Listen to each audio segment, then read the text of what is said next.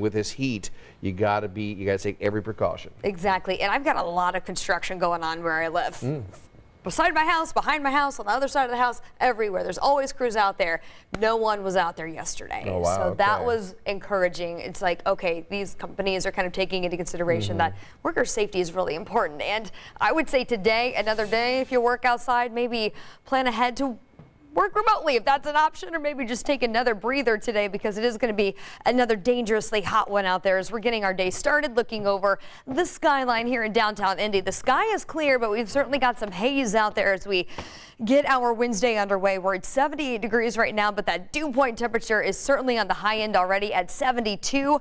And as we plug that dew point temperature into our muggy meter over the next 12 hours, we're not really going to find much relief from that moisture content to the air today. We're still going to be in that miserable category. Again, keep in mind that miserable line is pretty much anything 70 or above, and with those dew points in the low 70s, we're once again going to really feel that air out there again today. The sky is clear though for your morning rush. We're going to start temps off in the upper 70s. Once the sun does come up during the 6 o'clock hour, we'll start to see those temperatures rising. So forecast for today, 9 o'clock in the morning up to 82, already approaching 90 by 1, and then eventually we are back into the mid 90s for highs today. Around 96 here in Indy, 97 up in Lafayette, 96 over in Greencastle. Temperatures that are very similar to where they were yesterday. So pretty much again a copy and paste forecast from yesterday into today. But we're talking about the difference between the air temperature and that dew point and how that comes into play with the heat index. Essentially, we've got the air around us, the ambient air that's actually measured in the shade.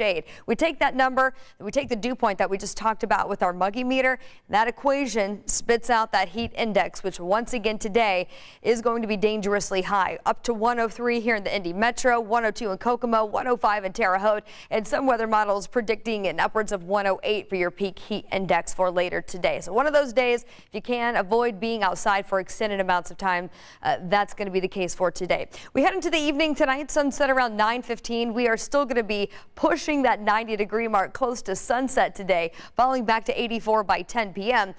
But here we go with some changes. You ready for this? As we get into our Thursday, watch what's going to happen. A cold front setting up to our northwest. And while this is not going to completely pass through on Thursday, we're going to start that transition into some more comfortable air eventually. Here we go Thursday early in the morning. This will spark perhaps a stray shower around 24 hours from now, Thursday morning. Not going to rule out that potential. That boundary will essentially stall out over central Indiana on Thursday, and that's still going to allow for those temperatures to recover back into the mid 90s under a mostly sunny sky Thursday afternoon.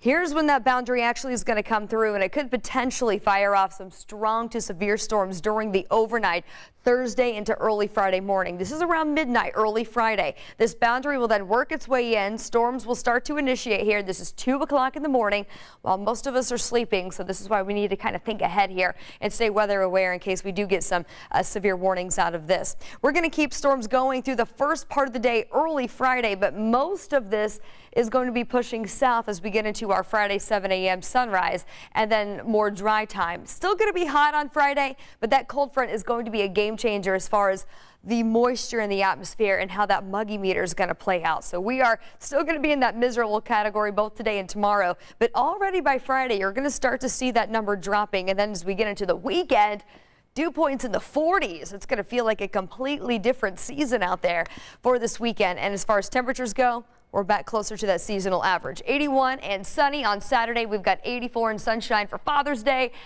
And enjoy that while it lasts, because we're going to start to heat things back up as that humidity builds on Monday into Tuesday.